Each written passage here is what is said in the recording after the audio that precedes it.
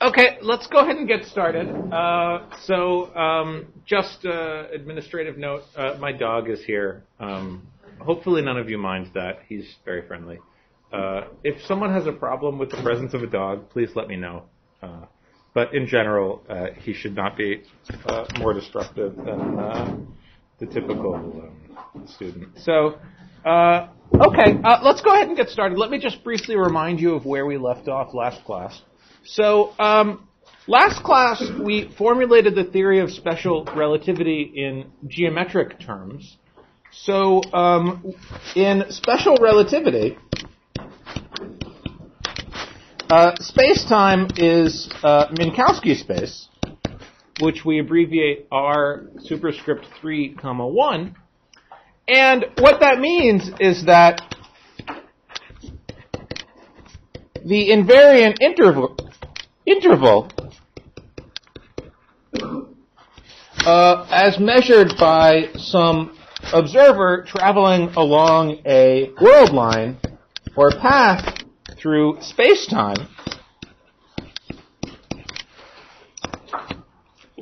Now, remember that a path through space-time is given by a set of 4 functions that depend on some continuous parameter lambda that labels points on that path. So the invariant interval is given by the integral of ds, where ds is given by the formula eta mu nu dx mu dx nu, where dx mu represents an infinitesimal displacement of the coordinate mu, and eta mu nu is the Minkowski metric, which was the 4x4 matrix with diagonal entries -1, +1, +1, +1. So, evaluating this formula, this will be something like the integral d lambda along the world line of the square root of eta mu nu x mu dot x nu dot, where dot is just a shorthand for d by d lambda. So this quantity ds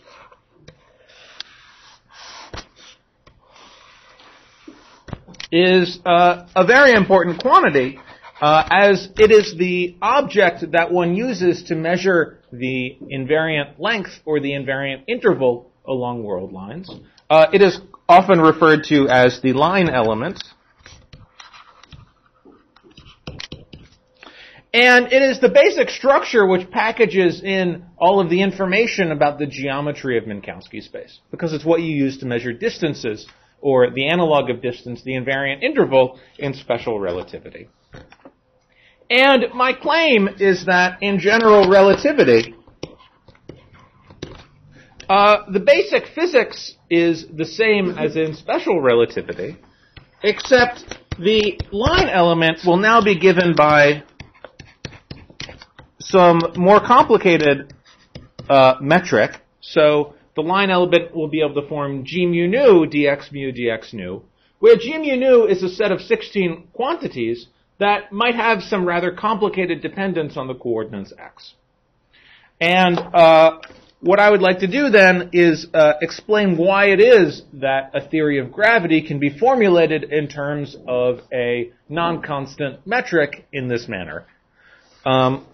Before I do so, are there any questions? Comments? Yes. For me, it's about the assignment first question, the one that's from the book. Okay. If I have the rotating particle... Okay, you're going to have to tell me what that question is, because I don't remember. Well, it's part of the question I have. It's just you have a rotating particle, and I want to ask a question about the proper time of that particle. Yes. Do you just take... do you define a new metric from the transformation to go into a rotating frame and then take the line element, or is it something else? Yes. So, for example, as we described last class, and we'll describe more this class, the metric only takes the diagonal form where it's -1, +1, +1, +1 in Cartesian coordinates. But, for example, in other coordinates, the metric may take other forms. And in fact, that's something that I'm going to describe momentarily, and is the basic. And so that's a basic observation that will be that will be elucidating today. And indeed, on your problem set, you work out the transformation of the metric and the Minkowski metric in various different coordinate systems. So, of course, the form of the metric will depend on what coordinate system you choose to write it in. So that's something that I'll explain, in fact, right now. And also, how would that be different from G mu nu, but written in a different coordinate? Well, eta mu nu is just a particular name. G mu nu is a symbol that we use to refer to a general metric, not necessarily the metric of... The new metric you get from, if you change your eta mu nu to something else, yes. Then would that be the same as any G mu nu, like a general? Or do you miss something? I guess I'm not quite sure what you mean. G mu nu is a symbol that we use to refer to a general metric. Eta mu nu is the symbol that we use to refer to the metric of Minkowski space. Yeah. In a usually, and when we write mu and nu, and so in a particular coordinate system, eta mu nu might take a particular form, and in another coordinate system, it might take a different form. I'm going to work this out quite explicitly this class and also next class. So, but I'm not quite sure if I've answered. I'm not quite sure I understood your question. However, how about this? Why don't I keep going, because I think I might answer some of your questions during the lecture today. And if I haven't answered them by the end of class, ask them again. Any other questions? Yes. Oh, Jesus Christ. Sorry about that. Yeah, okay. For an 8:30 a.m. class, it's beholden on you to do things like point stuff like that out to me. Okay. Any other questions?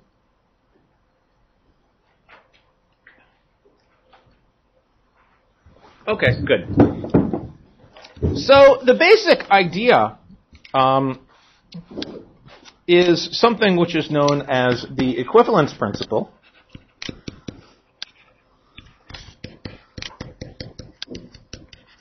And the equivalence principle is probably the single most important idea which underlies all of general relativity. And it's what allows us to make the transition from special relativity to general relativity. And it's the basic principle that Einstein used in his formulation and discovery of the theory of general relativity. So, what is the basic idea? Before explaining to you why this is a correct statement, let me just outline to you the basic idea of the equivalence principle. And the idea is that in a small neighborhood,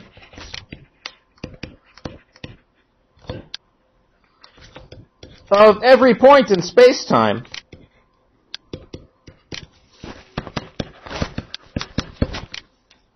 the geometry of space, or the geometry of space-time, looks approximately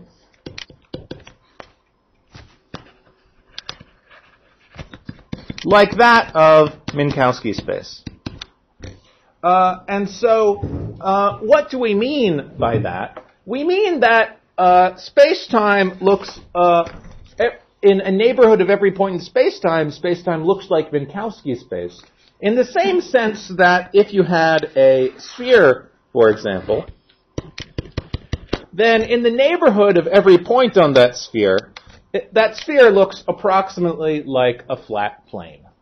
So if you are an ant with particularly bad vision and you are sitting at some point on the sphere, then if you were very small compared to the radius of that sphere, then you would not be able to distinguish that from a flat plane. Indeed, that is the realistic situation for ants crawling on the surface of the Earth. Indeed, even humans crawling on the surface of the Earth. So, roughly speaking, the ant will have a problem, or they will be unable to distinguish between the local neighborhood of that ant on the sphere and that of a plane, which is tangent to the sphere. And for geometric objects like spheres and planes, this is a rather intuitive notion, which is sort of obviously true. But the question is, why should such a statement be true of space-time in general relativity? And what does this statement have to do with gravity? And the justification for this statement is what is known as the equivalence principle. So the equivalence principle really has its roots in Newtonian gravity. So let me just remind you of a few things that you already know. So in Newtonian gravity, we typically describe the motion of objects by first figuring out the force on that object, and then setting that equal to the mass times the acceleration of the object. And for the case of an object moving in the presence of a gravitational field, such as the planets in the solar system, this force is determined by taking the derivative of the Newtonian gravitational potential. For example, if you have the sun, then the Newtonian gravitational potential falls off like 1 over r as a function of the distance from the sun, and its derivative falls off like 1 over r squared, and this is the standard 1 over r squared force law in the presence of gravity. Now, let's just look at this equation here. And you'll notice, of course, something truly remarkable about this equation, which is that the m's will cancel out if you're studying the trajectory of a particle.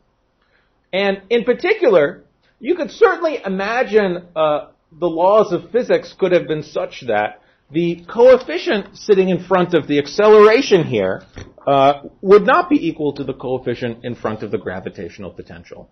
So you could certainly imagine that for any given object, there could be two parameters with the dimensions of mass, one of which you could call the inertial mass, and one of which you could call the gravitational mass, which would sit in front of these two different, the left and the right-hand sides of the force law.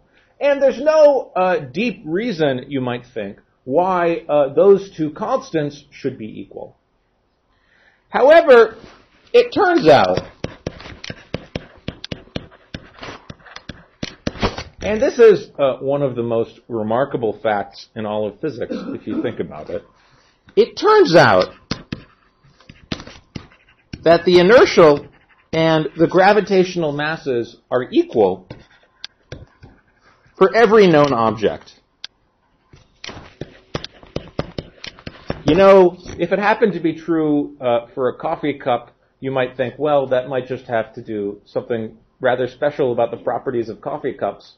And then if it happened to be true for a table, you might say, well, perhaps coffee cups and tables have some special features in common for which this property is true.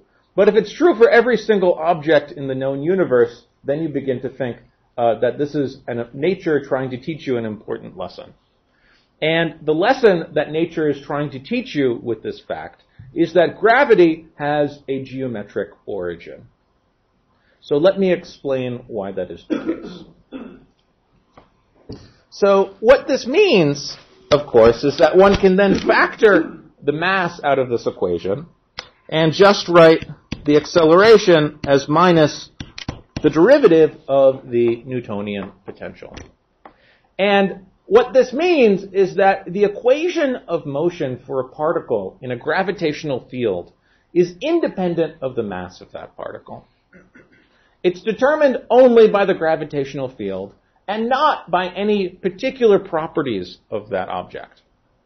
So what that means is that unlike, for example, the theory of electromagnetism, where the mass-to-charge ratio can be different for different sorts of objects, in a theory of gravity, there exists a preferred set of trajectories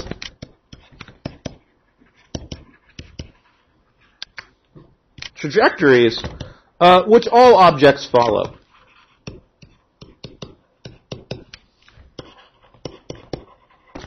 So, unlike in electromagnetism, for example, the left-hand side of this equation involves the mass of the object, and the right-hand side is given by the Lorentz force law, which involves the charge. And m over q is different for different sorts of objects. So, for example, if you put an electron in a constant magnetic field, it'll behave in one way, and for a positron, it'll behave in some opposite way. Yes, there's a question. Will this apply to particles that have mass zero? Absolutely. The case where mass is equal to 0 needs to be treated a little separately.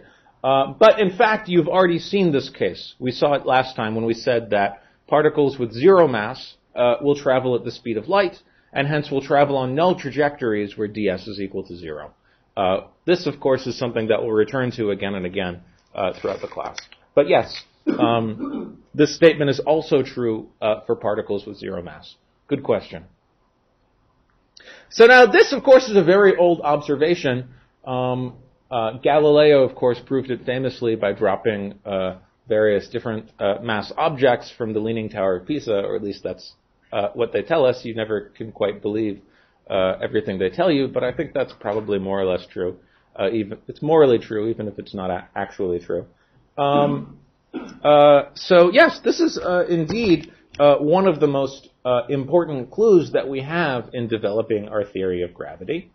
It means that there is a preferred, if in the presence of a gravitational field, there is a preferred set of trajectories which are followed by all objects, independent of their mass.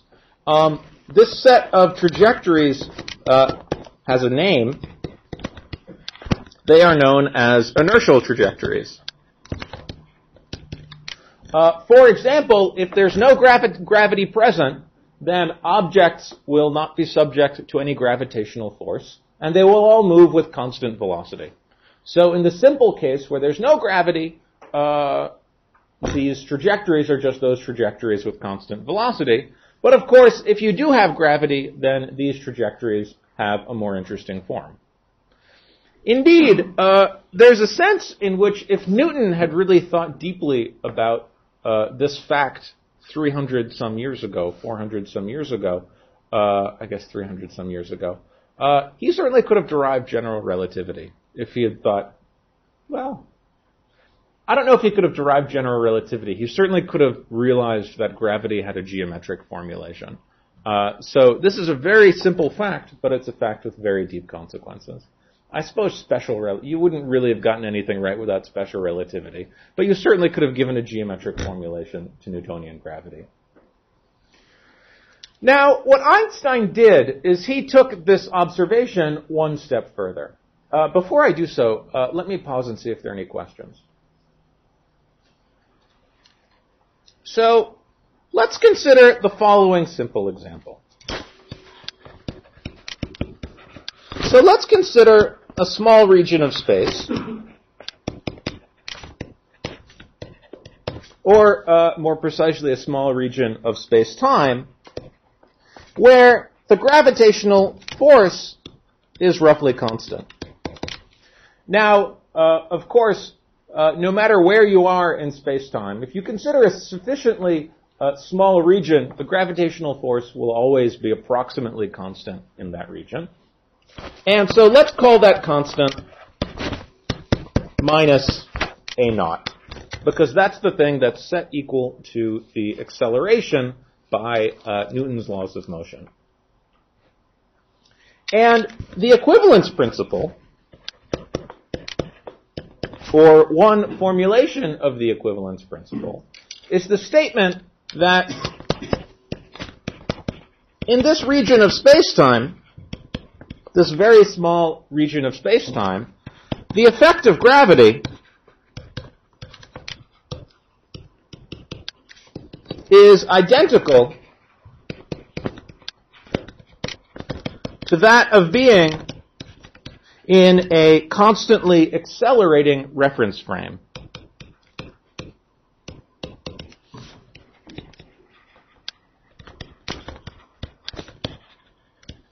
With acceleration equal to a naught. This is, in some sense, a completely obvious statement if you consider the following thought experiment. So what's an example of a small region where the gravitational field is approximately constant? Well, this room is an excellent example of that. There's a gravitational field pointing down. The elevator down the hall is also an excellent example of such a place where the gravitational field is exactly constant. And the size of that elevator will also make a suitably good small region where the gravitational field is exactly constant, because the gravitational field that we experience now is approximately constant to a very high degree of accuracy. So let's pretend that I'm in a quirky mood and I set up an entire laboratory inside that elevator to try and measure the strength of the gravitational force which is pulling me towards the bottom of the elevator. So here I am. I'm sitting inside my elevator. That elevator is not moving. It's just on the ground floor. And I'm subject to a force of gravity which is pulling me down with a particular force. And I could perform experiments in this elevator, and I would discover that all of the objects in this elevator would travel according to the usual Newtonian laws of motion. So x double dot, where dot stands for d by dt, would be equal to g, or minus g, depending on which way I orient my coordinate system. Okay, so that's all well and good. But now let's pretend that I have a second elevator, and this elevator is up in space somewhere very far from the gravitational pull of the Earth or the Sun or anything like that. And this elevator is being towed behind a rocket ship which is accelerating with constant acceleration. Okay. So let's say that I have my whole lab set up inside this elevator. And this elevator is being pulled upwards at a constant acceleration, which is equal to the gravitational acceleration, g. So in that case, any physics experiment that I do inside that elevator will give an answer which is completely indistinguishable from the physics experiments that I did inside that first elevator. So in particular, if I wanted to study the trajectories of moving objects with respect to the coordinate system that is accelerating along with that elevator, then the answer that I get would be completely identical to those answers that I would get in the first elevator that's just sitting on the first floor of the Rutherford Physics Building. So this is an idea which is, in some sense, completely obvious and something completely familiar to you, but it's the basic starting point for all of what we are going to say about gravity in this course. So if I wanted to be a little more precise, then what I would say here is that there's a coordinate system that I could use in this elevator, which is not the standard inertial coordinate system when I'm not subject to a gravitational field, but is related to that coordinate system by a coordinate transformation. So, for example, if x denotes a standard Cartesian coordinate, then the coordinate as measured with respect to this elevator, which is accelerating at constant acceleration g, would be related to that by some coordinate transformation.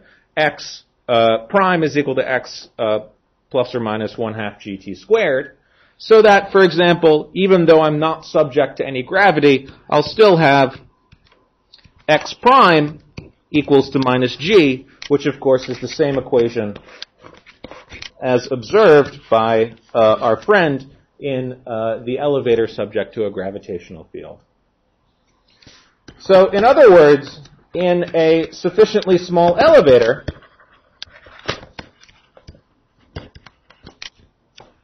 gravity is indistinguishable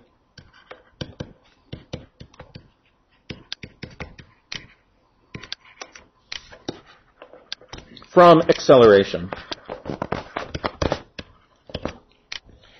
This is a rather famous thought experiment This elevator is often called Einstein's elevator. I believe he described it in one of his original papers on general relativity.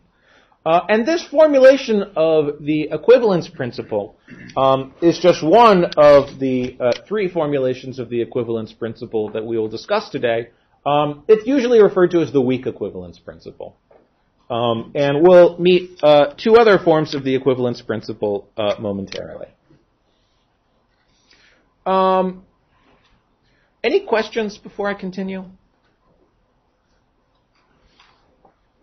So, what does this have to do with metrics and line elements and all of that stuff?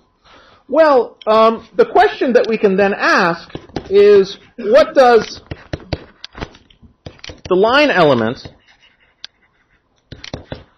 of Minkowski space look like in this accelerated coordinate system?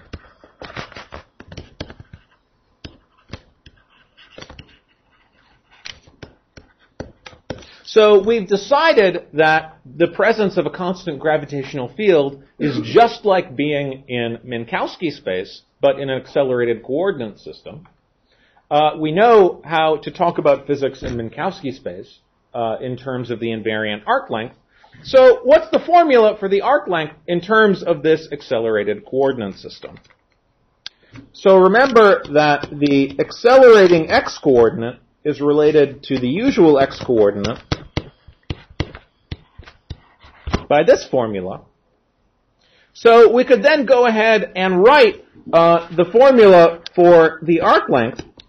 So remember the formula for the invariant interval. So remember that the invariant interval is equal to minus dt squared plus dx squared.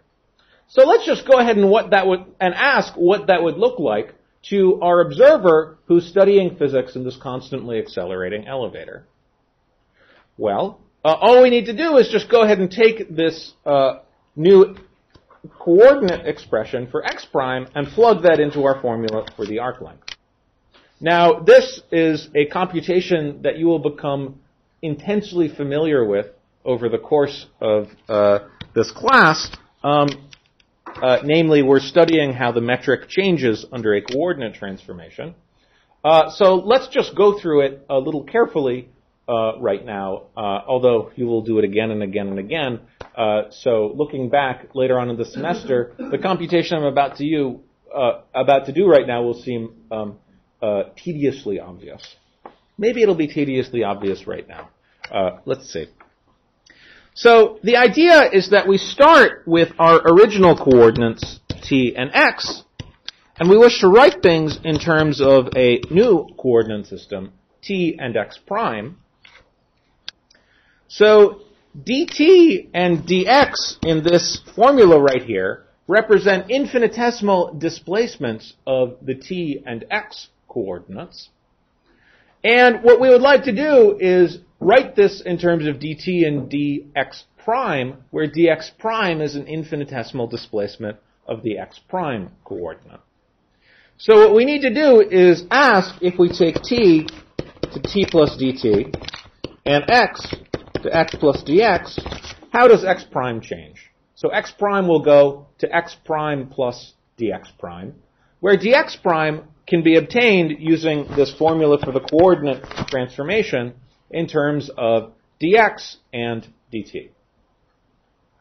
So just staring at this expression, you can see that if t goes to t plus dt, x goes to x plus dx, then x prime will go to x prime plus dx prime, where dx prime is dx minus t dt times g.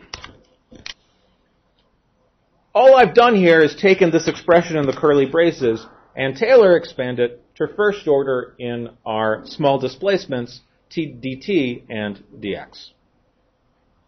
So we could then go ahead and solve for dx so that dx is dx prime plus g t dt, and then go ahead and plug into our formula for the invariant interval up here. in order to obtain an expression for the line element to quadratic order in the small displacements dt and dx prime. So what is this? This will be minus 1 plus g squared t squared times dt squared plus 2gt dx prime dt plus dx prime squared. So this is the formula for the line element in this coordinate system, which is accelerating with constant acceleration g. And physics in a constant gravitational field is, by the equivalence principle, completely equivalent to physics in Minkowski space in this coordinate system. And the salient point is that this is equal to g mu nu dx mu dx nu, where here x mu represents the new primed coordinate system, but where g mu nu is not a constant metric, but rather it's the metric whose the 2x2 matrix in this case, whose values are given by these functions of t here, which are no longer constant.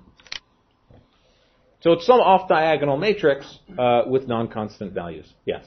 That was basically my question before. Yes, I understand. So what this means is that if one wants to study gravity, then one is forced to consider studying space-time with a line element that is not constant. So gravity, morally speaking, will require us to change the metric of space-time.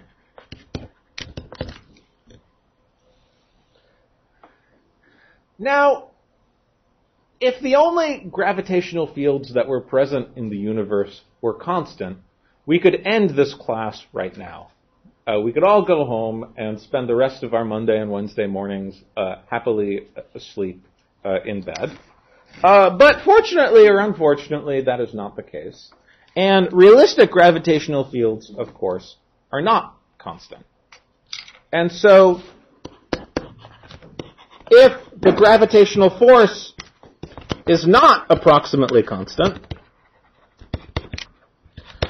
which is to say, if we are looking at a region of space-time which is not sufficiently small, or alternatively to say, if we are studying physics in a small region of space-time, but we are studying it very, very precisely, then we cannot think of gravity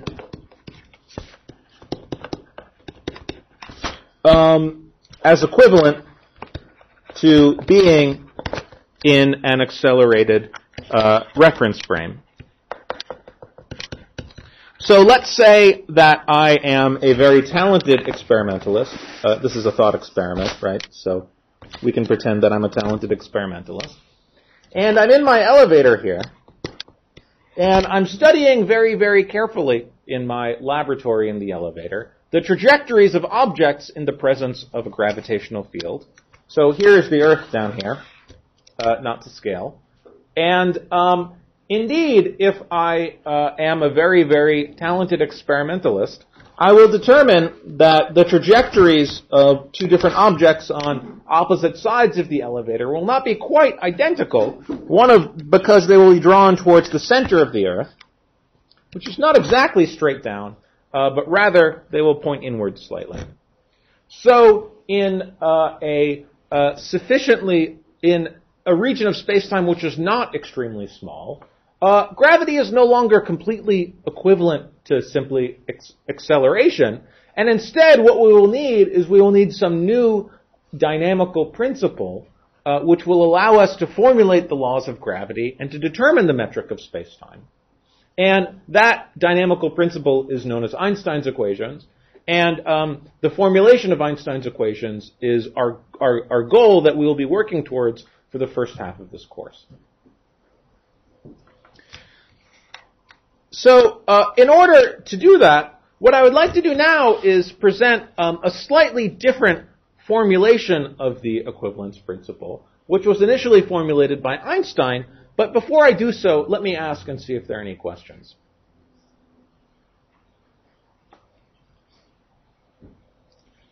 So, the Einstein equivalence principle is essentially the same as the version of the equivalence principle that I stated before, but it's stated in a manner which will make it a bit more easy to generalize to take into account curved spacetime. So the Einstein equivalence principle is the statement that in a small region of spacetime,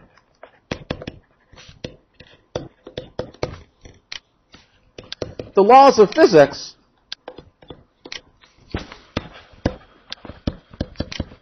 are identical to those in special relativity. So, for example, if you're studying Maxwell's equations in a very general spacetime, then if you restrict your attention to a very small region of spacetime and you look at physics with sufficiently coarse glasses, then it will look just like Maxwell's equations in flat space, in flat Minkowski space. That is to say, to look just like Maxwell's equations in standard vanilla special relativity. Or another way of saying that is that space-time locally looks like Minkowski space R3, 1. Now, I have to tell you exactly what that phrase looks like means. There's a precise mathematical set of meanings associated with that phrase. But for now, let's just follow Einstein. Einstein didn't really think too hard about the precise definite. Well, he did, but he didn't need to think too hard about the precise definition of that phrase. And if I wanted to, I could rephrase this equivalence principle in an even more precise set of words as follows. So what do I mean when I say that spacetime locally looks like Minkowski space? What I mean precisely is that for any points in spacetime, let's call it x naught, there is a coordinate system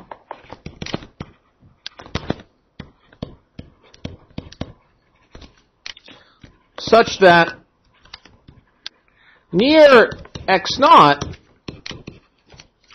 the line element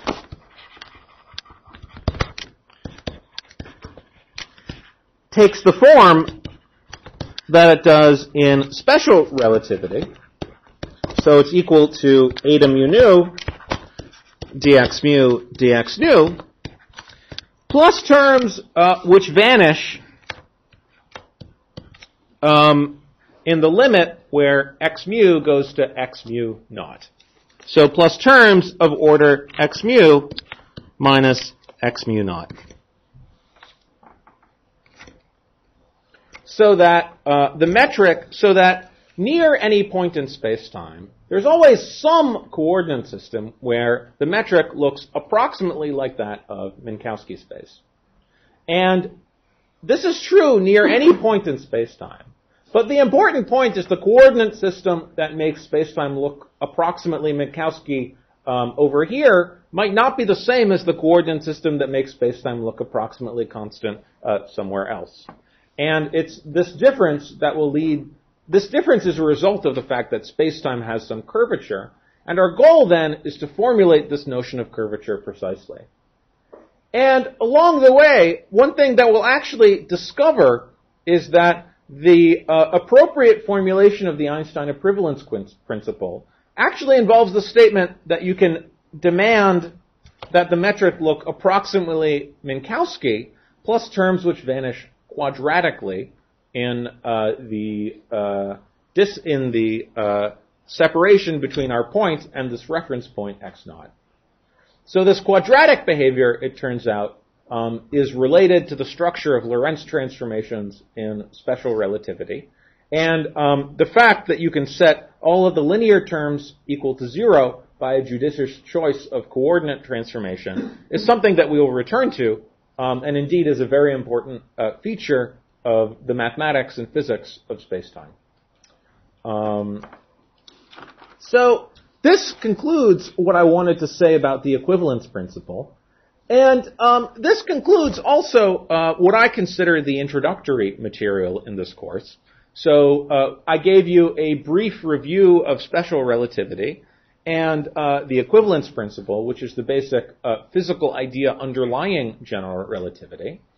And for the next 3 weeks or so, what we will do is undertake a more systematic study of the mathematics of curved spacetime, beginning with an attempt to make precise this notion of what it means for spacetime to locally look like Minkowski space, and proceeding on to ask how it is that physics, the laws of physics, can be formulated in a way which is invariant under coordinate transformations. And this will lead us, at the end of the day, to come up with a very highly constrained way of thinking about the curvature of spacetime, and it will essentially allow us to guess the equations of motion of general relativity following Einstein in a completely constrained way. So by thinking deeply about what it means for spacetime to be curved and how we wish to formulate the laws of physics, we will essentially be forced to write down Einstein's equations. But before I begin this rather long and intricate story where we develop the geometry of spacetime in some detail, let me pause and see if there are any questions. Yes? You said there were 3 formulations. What's the third one? I was counting the Einstein equivalence principle twice. That's why I put a prime on one of them. People also sometimes talk about the strong equivalence principle. That's essentially what they mean by the Einstein equivalence principle. Sometimes people talk about these two as having different names. In my mind, that's just a semantic. There's some semantics that people refer to. Yes, but these are two different formulations. They're all different formulations of the same idea. Yes? So in the first Einstein equivalence principle, does that hold true when there is gravity too? Or? Absolutely. So then, does it predict like that experiment where they have like, within an orbit, I think, where they centralize being down? Absolutely. So yes. So that's how it predicts that? I thought that was a test of GR. So a lot of what people call tests of GR are secretly tests of the equivalence principle. That's an excellent question. So the experiment that you're referring to is the gravitational redshift experiment by Pound and Rebka, which we'll actually discuss in some detail later on in this course. It's considered one of the 3 classic tests of general relativity. There's a sense in which that's unfair because it's more a test of the equivalence principle. So the idea is that, as you know, if you're in a constantly accelerating reference frame, there will be a Doppler shift effect. Roughly speaking, because if I'm emitting a photon, say, of a given frequency over here, and observing it over here, if I'm in a constant accelerating reference frame, I'll be moving at a different velocity when I emit the photon as to when I absorb it, so there'll be a Doppler shift. This is true in an accelerating reference frame. Hence, it should also be true in a constant gravitational field. And what this means is that if I'm emitting a photon up here and absorbing it down here, where there's a relative difference in the gravitational field, there will be a redshift between these two points. So this was observed by Pound and Rebka in the 50s. And it was touted as a successful test of general relativity. I think it's more fairly described as a test of the equivalence principle. Now, there are also gravitational redshift effects which are related, for example, if Pound and Rebka had been able to put their signal on a satellite and then measure it on the ground, then that, of course, the gravitational field would not have been approximately constant in that regime. And so that would have been a real honest, bona fide test of general relativity rather than special relativity. That test has now been done. It's done every time you open up your GPS receiver in order to determine your location. In fact, it's a very important part of the processing that needs to do in order to use a GPS receiver. But it's true that the original gravitational redshift experiment, which we'll describe in more detail later on in this class, is in a sense a test of the equivalence principle. Yeah. So just as a general comment on the outline of this course. So roughly speaking, the first half of this course will be discussing first mathematics and then the formulation of general relativity. Then we'll spend about 2 weeks going through all of the experimental tests of general relativity, gravitational redshift, gravitational lensing, and the precession of the perihelion of Mercury. So we'll spend a class on gravitational redshift. Good question, though. Any other questions? Yes. In what sense would that gravitational redshift experiment at Harvard look locally like special relativity? You wouldn't feel any gravity. It looks like special relativity in an accelerating coordinate system. Do you understand? You see what I mean? Yeah. It looks like special relativity in the sense that if the Harvard physics department were being towed behind a rocket ship moving at constant acceleration with no gravity anywhere, they would have gotten exactly the same answer. So it is a test of gravity, right? I mean, it's a test of, it's testing in effect due to the different value of the gravitational potential between the first and the third floor of the physics department. But it's not, it's testing only the most rough feature of general relativity, namely the equivalence principle. It's not testing the form for the metric of space-time in the presence of the Earth's mass, right? So, which the other two classic tests of general relativity do test, and which has been tested to a great deal of accuracy now. So yes, that's a good question. I guess the converse of that is that the reference frames that look exactly like Minkowski space are ones that are falling inwards towards the center of the Earth. Yeah, of course one could exactly. So another way of saying that is that if you're in an elevator, you wouldn't be in an elevator very long, but if you're in an elevator whose cords had been cut and which was in free fall, then of course you would look like, as you know, it would look just like you were in Minkowski space, except with no gravity anywhere, right? So if you had a long enough time to do some test of special relativity in this elevator before you went splat, then you would quickly realize in the last moments of your life that it was completely equivalent to being in Minkowski space without being in the presence of gravity. If you've seen those pictures of Stephen Hawking floating in his chair, right? Have you seen these pictures? Okay. You can pay a lot of money for someone to take you in a jet, but you'll do precisely that experiment. Any other questions? Excellent. Good questions. Please, I encourage you all to ask as many questions as often as you like. Okay, so what I would like to do now is introduce a somewhat abstract notion, that of a manifold, which is the answer to the following question. So the question we ask is, what is the precise formulation of the notion that space-time is approximately in the sense that I described earlier. So let me say a little better. The space-time is locally something that looks like R3, 1. So the answer to that question is the following sentence. And it's a sentence that I do not expect you to understand.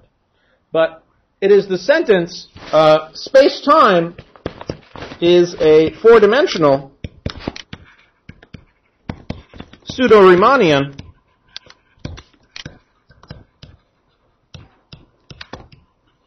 manifold. Okay, space-time, you know what that is. Is and a, you know what those words mean. For, you have a pretty good idea of where the for comes from. It's 3 space plus 1 time. Those are all dimensions, so you know what that word means. Pseudo here refers to the fact that we have 1 time and 3 space directions. Riemannian we will only understand later in this course when we formulate the notion of geometry a little more precisely. But manifold is the word that I would like to discuss today. So what is a manifold? So the word manifold is just the mathematical word that we use to describe a smooth space where one can use all of one's intuitive notions of limits, continuity, series, calculus, differentiation, and so forth, without, you can use all of the notions of calculus that you have used in your previous lives as mathematicians. A manifold is just a smooth space, possibly curved in some very complicated way, where one can use these notions of calculus. And my goal here is not to develop in detail the mathematical theory of manifolds. That is both tedious and unnecessary. I will just introduce a few of the very basic concepts that we will need later on in this course. So let me tell you precisely what it is I mean when I say the word manifold. So a d-dimensional manifold, let's call it M, is a collection of points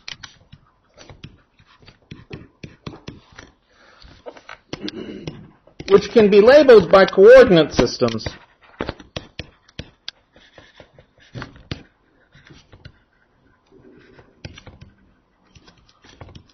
in some smooth way.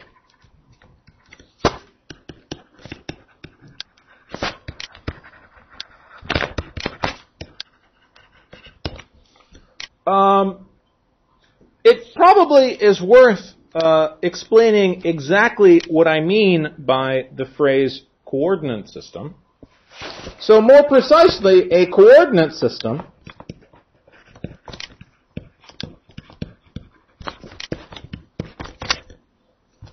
is a set of d functions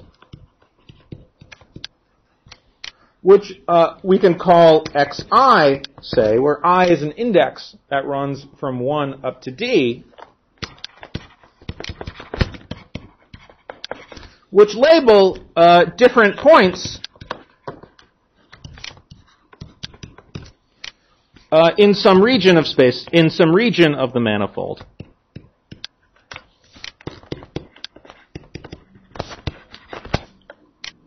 Let's call it some region U of M, and we will require that these points label these coordinate, these functions xi label different points in this region in a unique manner.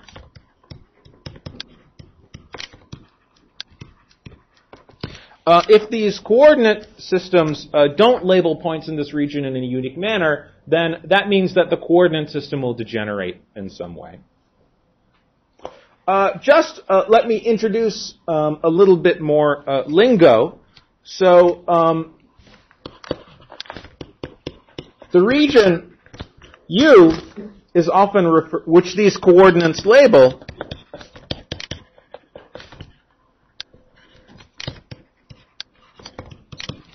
is often referred to as a patch or a chart, if in a slightly more mathematical language, of our manifold. And we say that this patch is covered by the coordinates xi. So you may be wondering why it is that I'm trying to be so freaking precise about coordinate systems covering only some small patch of my manifold. And indeed, in your mind, you are probably thinking right now of coordinate systems which will cover all of your manifold. So there may be some coordinate system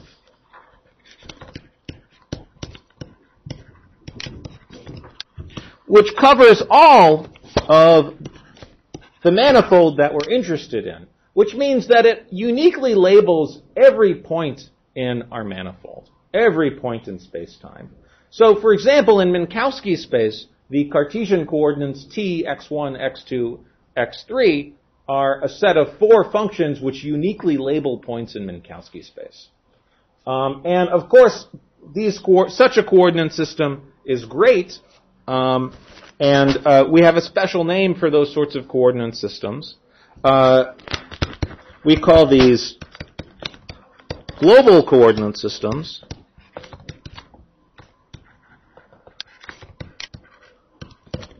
But it turns out that coordinate systems which are not global, in the sense that they might degenerate at some points or not uniquely label some points, are often very useful as well. And in general, there are, of course, many different possible choices of a coordinate system for a given manifold, and indeed for a given patch of any manifold.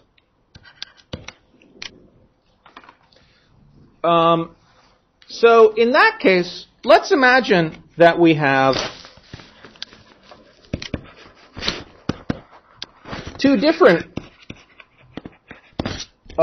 coordinate systems.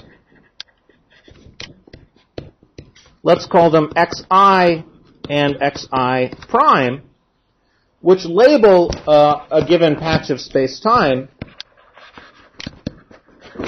So these coordinate systems are coordinates that we use to describe points in a given patch of space-time, a given region of our manifold. Then what this means is that you can write the coordinates xi as a function of xi prime, or conversely, you could write xi prime as a function of xi. So that means that we can write the change of coordinates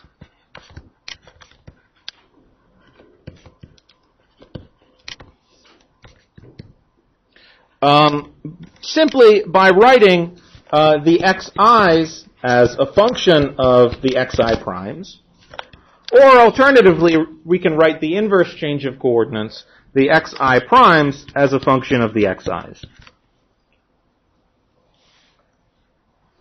And the requirement that we impose that these coordinate systems label points in a unique manner, in fact, boils down to a statement about the matrix of partial derivatives of these coordinate transformation functions. So, first of all, we require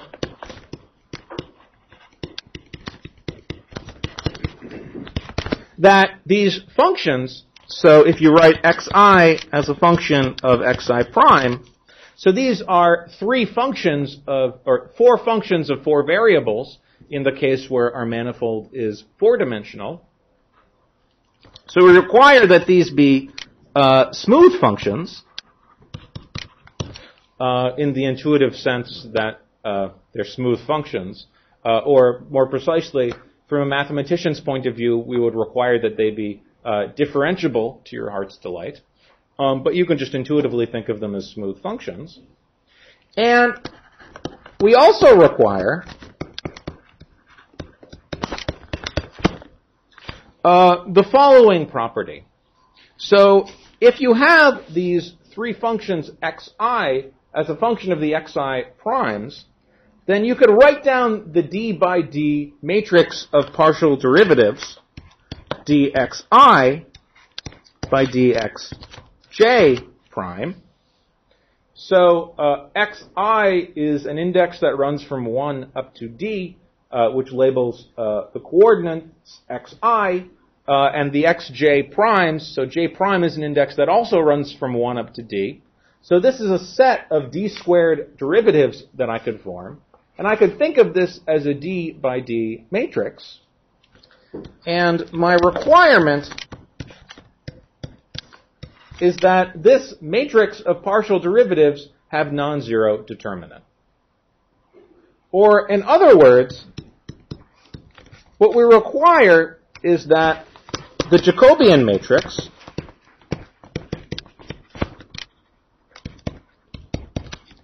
J prime, which is defined to be the matrix of partial derivatives, is an invertible matrix. So it is invertible as a d by d matrix.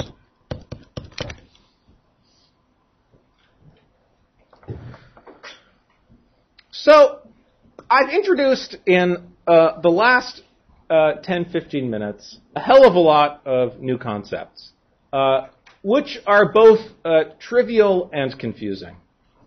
So the idea of coordinate systems, of coordinate charts or patches that cover different regions of a manifold, the idea of a Jacobian matrix, these are all ideas that I'm sure you have touched on at various points in your lives, in classes on multivariable calculus, and so forth.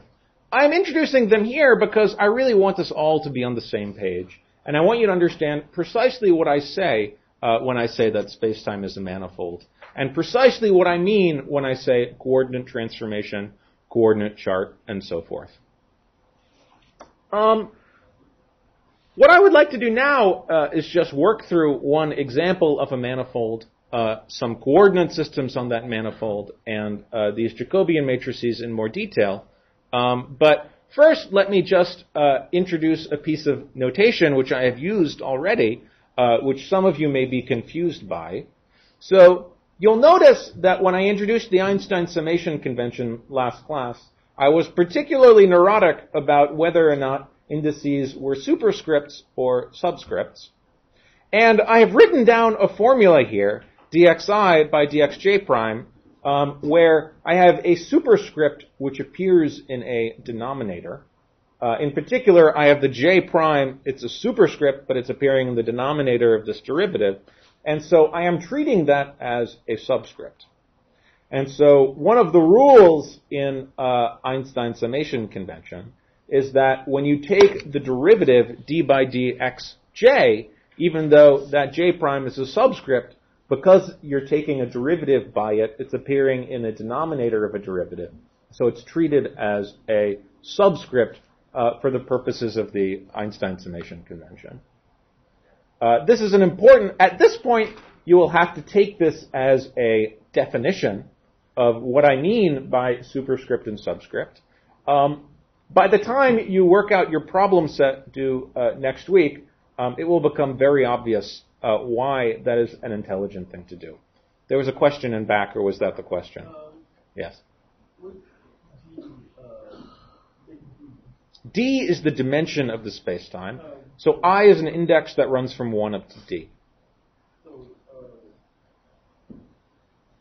So, for example, in the case of space-time, D is equal to 4. However, there are many other interesting examples of manifolds where D is smaller than 4. I'm using a general value of D here because very often it will be convenient to consider simpler cases where d is less than 4 as a way of developing our intuition about these sorts of things. And, for example, if you wanted to study the world line or of a path through space-time, that would be an example of a one-dimensional manifold. And all of the concepts that I'm introducing for a four-dimensional manifold will also apply there. So I'm keeping D to be arbitrary for the time being. Yes? Is this a manifold as in orientable manifold, or? Yes. So in your math classes, there are all sorts of epithets that one applies to the word manifold. Orientable, non-orientable, continuous, smooth, differentiable, complex, Hausdorff, come on. This is a physics class, not a math class. So if you would, so we will introduce and encounter those concepts only through acts of desperation, only as acts of desperation. Yes, usually we will take space-time to be an orientable manifold. I reserve the right to take space-time to be non-orientable, should I decide to do so. But if you happen to have studied manifolds in your math classes, you should feel free to think of these as differentiable orientable manifolds.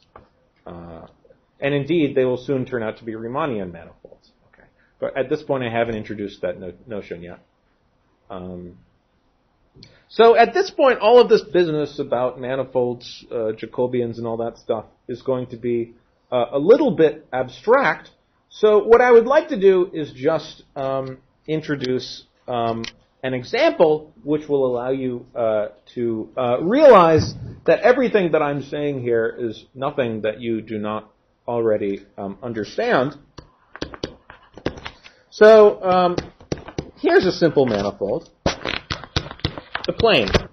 Okay, you've spent a lot of time in the plane, right? Understanding its geometry, its coordinates, and so forth. So the plane R2 is a two-dimensional manifold. If I can spell that correctly. A two-dimensional manifold. And there are lots of different coordinate systems that one can use on the two manifold. For example, you could use Cartesian coordinates. So the manifold you should think of as a plane, which is just a set of points, and one can label those points by two Cartesian coordinates, x and y. So these are global coordinates, which cover the entire plane. But one could also consider polar coordinates, say r and theta. So r and theta are two functions that one can use to label points on the plane. But the coordinate chart, or the coordinate patch, where the polar coordinates are defined, is not all of the plane, because this coordinate system becomes degenerate at the origin. In particular, the two functions r and theta don't uniquely label points at the origin, because when r equals 0, any value of theta will refer to the same point. And so that is reflected in the statement that these coordinates cover all of the plane, but the origin 0, 0 in the Cartesian coordinates.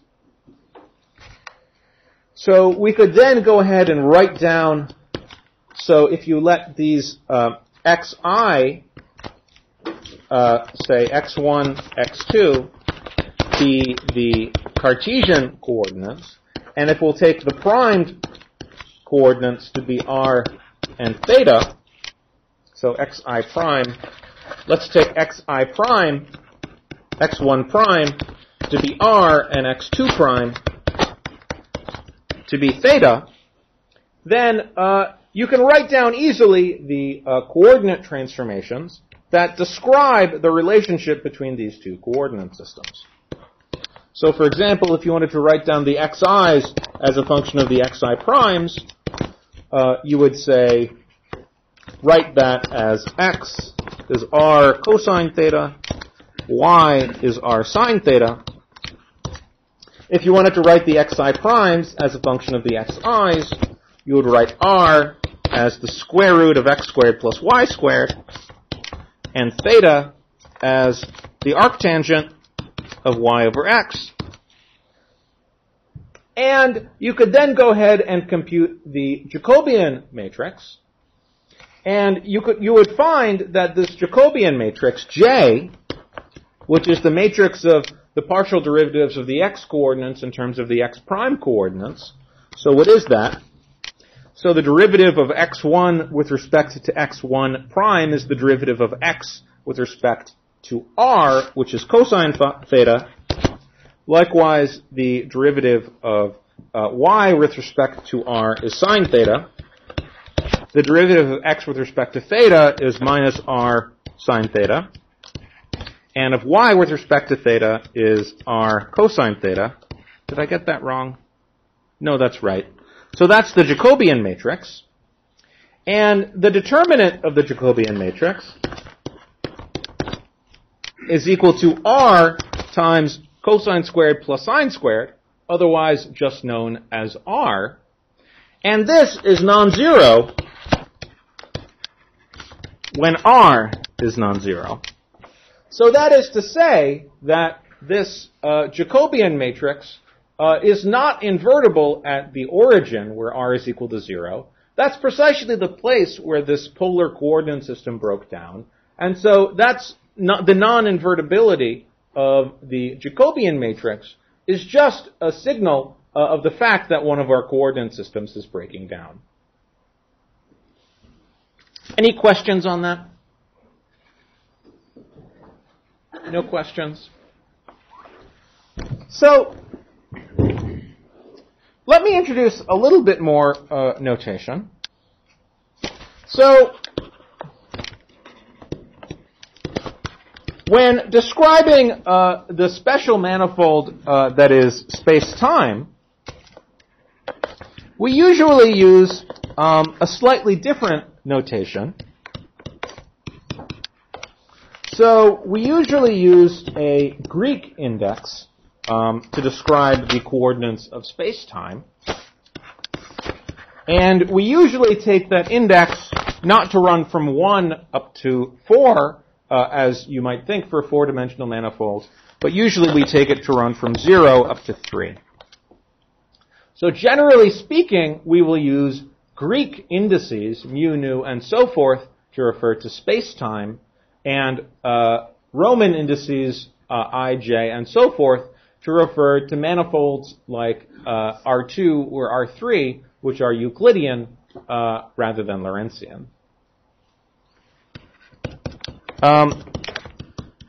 That is just a convention that I use and that our textbook uses for the sake of clarity. It's by no means a standard convention.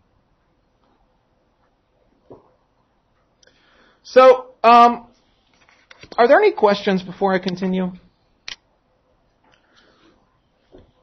So let me just make one or two more comments before concluding.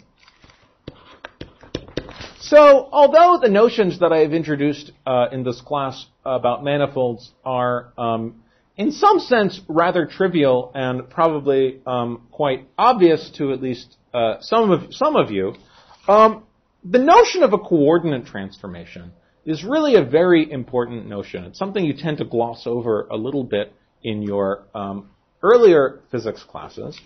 But in fact, by thinking carefully about coordinate transformations, we will be able to get quite far in our understanding of the geometry of spacetime. And so our goal over the next week or two is to find a way of writing the laws of physics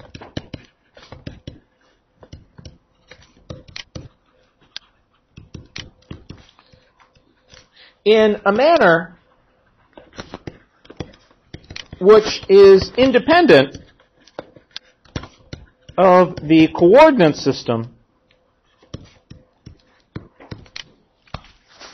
used to describe spacetime in any particular problem.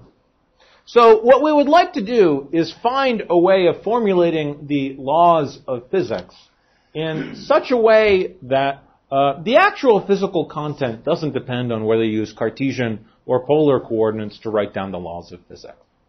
So, for example, when you formulate Newtonian mechanics, you often formulate things in terms of vector calculus, because a vector is something that you view as a geometric object, and the components of that vector might take different forms in different coordinate systems, Cartesian, polar, and so forth.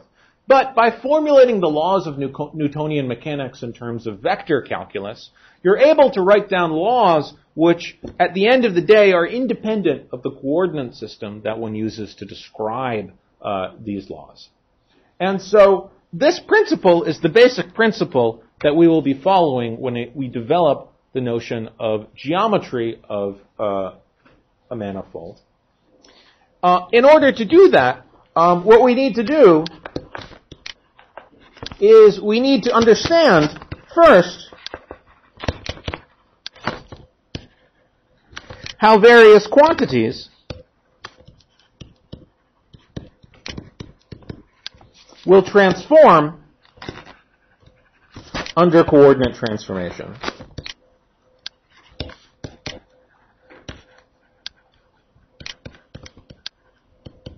So we met our first example of this when we saw that the metric ds squared was equal to eta mu nu dx mu dx nu, where eta mu nu was the 4x4 matrix with constant diagonal entries in Cartesian coordinates, but that it took a more complicated form in another coordinate system. So what we need to do is understand exactly how it is to formulate laws of physics that are invariant under coordinate transformations.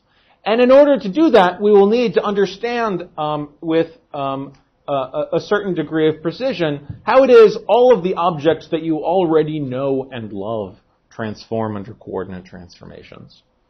And this will lead us next class, and probably in the following few classes, to the theory of tensors. So a tensor is, at its most basic level, an object which transforms in a nice understood way under coordinate transformations. And although you probably have not encountered the word, or if you have encountered the word, you have not understood the word tensor, in fact, you have already spent much of your lives as physicists dealing with tensors of one form or another.